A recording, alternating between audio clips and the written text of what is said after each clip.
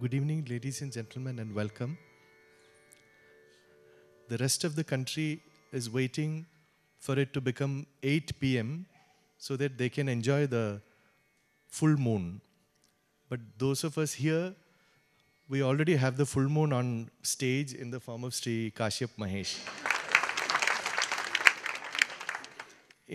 One of the sad things in our educational system is that many children who are very brilliant, they opt to go for medicine or engineering. If they don't get through, they try to make a go of it in chartered accountancy or MBA or something like that. If they still don't make it, they go for B.Ed and something like that. Even they're not intelligent enough to qualify for that, they go for home science.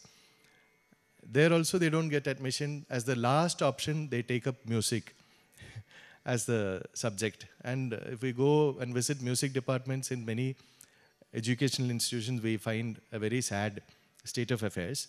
As a very refreshing change to that is Sri Kashyap Mahesh, who is one of the most brilliant minds of the younger generation.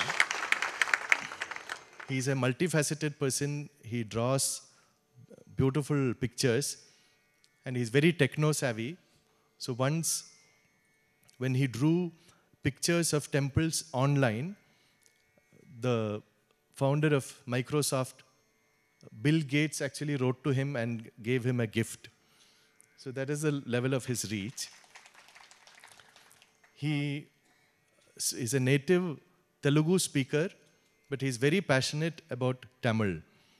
So these days, again, he's just in his mid-20s. He's a young boy, though his artistry is much more than mid-20s. It's a fashion among the younger generation, children, be it from Kerala or Tamil Nadu or Kannada. Like if we are making a dosa, we have to turn it flip-flop several times. When they speak, they will keep flip-flopping between their mother tongue and English. Sometimes they'll say the same sentence, half in Malayalam or Tamil, and immediately give the translation in English. While Kashyap Mahesh, just to listen to him speak Tamil, if you will fall in love with Tamil if you hear him speak. It's pure, classical, beautiful, chaste and wonderful Tamil, which my Veena Guru's generation people used to speak. So in every way, and Maharaja Swathi also was a linguist. He's composed songs in Sanskrit, Telugu, Tamil, Brijabhasha, Malayalam, Manipravalam. So he's the right person to give a concert today. Please welcome Kashyap Mahesh. So if the singer is a superstar, then there's no choice. The violinist has to be a superstar also. So in the form of Sri Ananthakrishnan. His guru, from the time this festival started 18 years ago, we never have a festival without Sri S. Varadarajan, who we are all waiting for tomorrow. He's training several others in the same fantastic Bani, which he in turn learned from Professor T.V. Gopalakrishnan. Actually, Kashyap Mahesh has learned music from T.V. Gopalakrishnan also. They have that connection also. But just the many Carnatic violinists from the previous generation, they would play for the singing, but very few people like M.S. Gopalakrishnan only have fully explored the possibilities of the instrument, be it in the bowing or the fingering or the dynamics or the virtuosity. And Ananthakrishnan tops the list of superstars who the violin is a slave in his hand, as you will see now. I am a big fan of Ananthakrishnan, but I still haven't dared to sing with him because whatever we sing, he will play 2 steps more. So please welcome Sri Ananthakrishnan. And on the Mridangam, we have Sri Neveli Venkatesh, another beloved figure.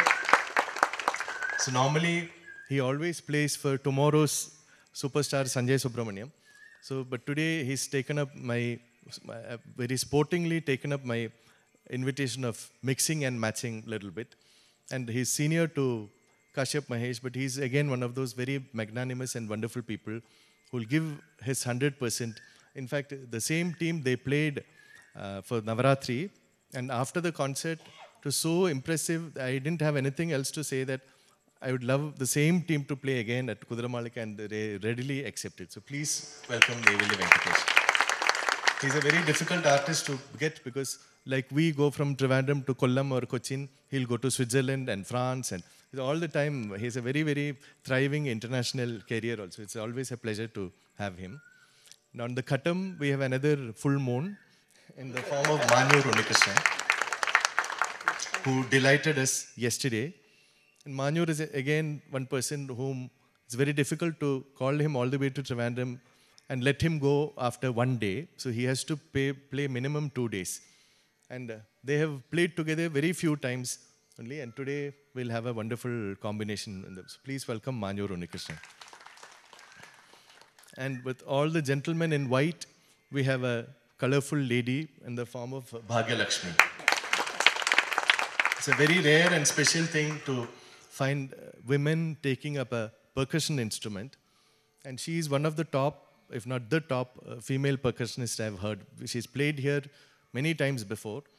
And sometimes when the gentleman percussionist, they try to impress people with very, very complicated mathematical things. She will play something simple, but it will be so pleasing that after the concert, you find the biggest crowd of people waiting to meet the artist around Bhagya Lakshmi. So, please welcome Bhagya Lakshmi. And then if all the men are in white, that is not fair. So we have one colorful gentleman in the form of Sri Ananthapuram. And I request those of you with mobile phones to kindly keep them in the silent mode. Thank you.